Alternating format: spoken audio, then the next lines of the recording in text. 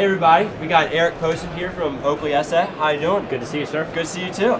So he couldn't bring everything he wanted to in this little booth. I mean, we went to the showroom. They've got a huge apparel line that they developed for SI, which is new for 2013. Correct, new for 2013.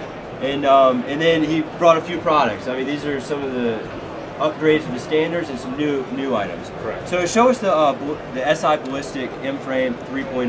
Well, the Ballistic M-Frame 3.0 is similar to what we've seen in the advancement of the 2.0. Okay. So it meets all of the ANSI EN166 and the mill-proof 31013 for the ballistic fragmentation.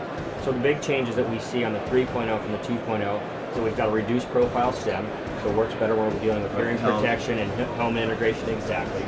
In this case, we've got a multi-cam finish on it. Right, so that's new as well. Yeah, that's new as well. I mean, we're seeing a lot of the SOCON community working with multi-cam.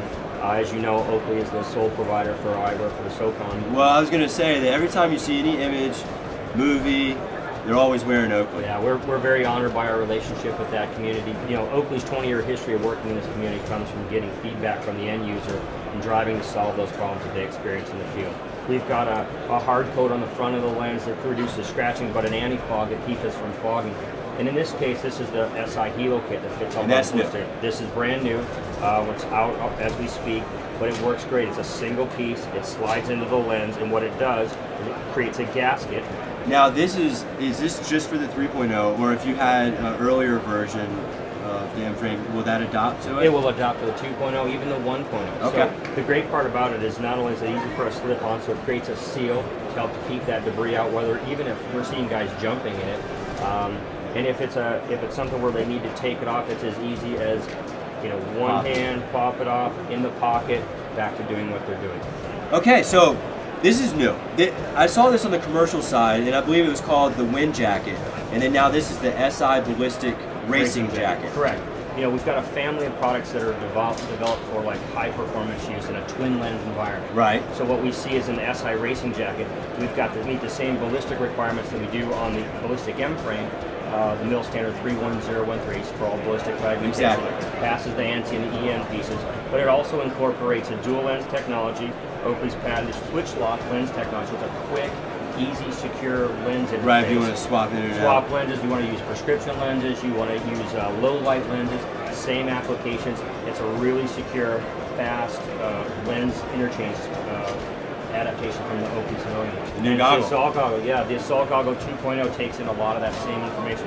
When guys absolutely have to run a goggle, the mission profile dictates it.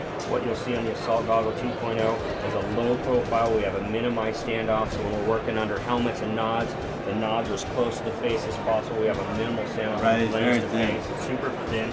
We've got articulating straps, helmet mounts for a lot of the new rail systems. We're seeing a lot of helmets. Exactly. Operational communities using those helmet mounts. Interfaces with all of the different helmet systems, and again, it passes the ANSI, the EN166, and the goggle specification 43511 for ballistic fragmentation. Oakley has been a U.S. manufacturer for a long time. Correct. So everything here is made in the United States, California. Everything is made here in the United States. It's built. And you all should be proud of that. Well, we are. And I mean, we're humbled by the community that we're able to work with. And what makes such a difference in our overall performance is everything is done by us. The research and development, the design, the manufacturing, it's all built by us. So let's talk about the boot. LF boot. LF boot is meets the uniform spec for an 8-inch U.S. Army regulation bovine brush out boot, diagonal tread. For Vibram. From Vibram, exactly. Yeah, they make a really well known for their durability and their traction. I mean, they're diesel. Exactly. When we look at the inside of the development, so we've got extra protection for like a fast roping application, so we don't have any abrasion or no hold up. Or no hold up, exactly.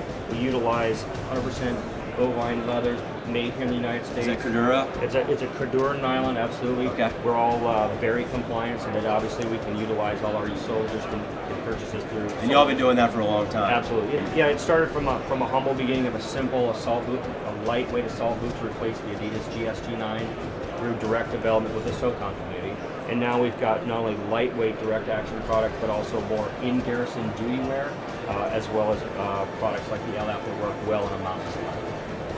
Well, Erick, I appreciate you coming to see us. My pleasure, and honor. I really appreciate your time. Enjoy the rest of SHOT Show. Always. Thank you.